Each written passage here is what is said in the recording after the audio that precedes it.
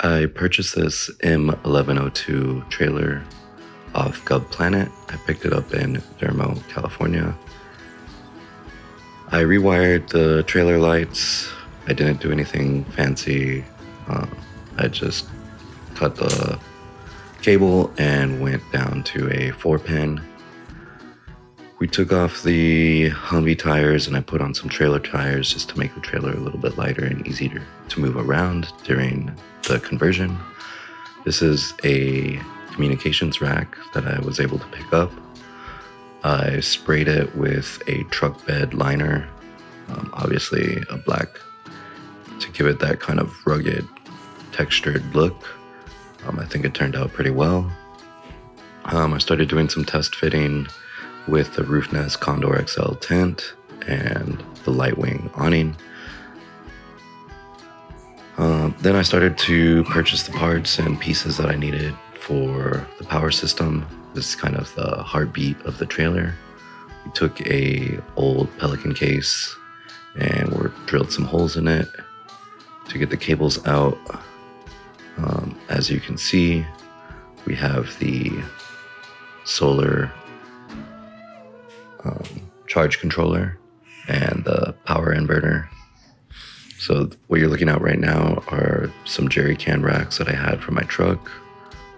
For the move, I needed to put them on the trailer to kind of help balance the trailer out. So I put them there. Obviously I don't have jerry cans, but they still worked well for what I needed. You can see the solar panel right above the Lightwing awning. And there's the heart of this trailer. From here, we can kind of control all the power systems. I have a Bluetooth ability also, so I don't have to open up anything in this box if I don't need to or want to. I'm able to just control it from my phone.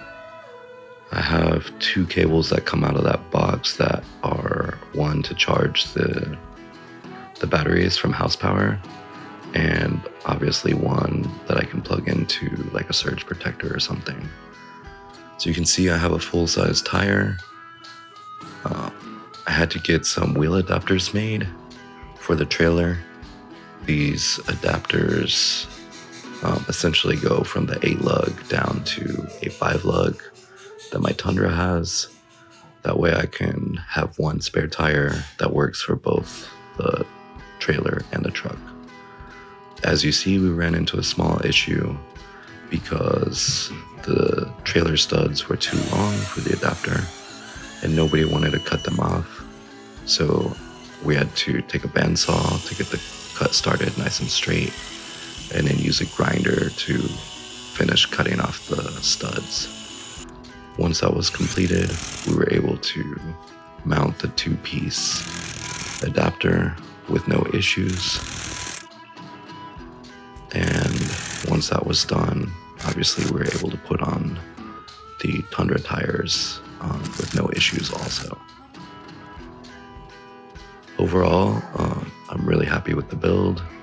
There's a few more things that I would like to do to kind of upgrade it, but it's been working well. We've traveled well over 2,000 miles so far, and it's fantastic. More to come.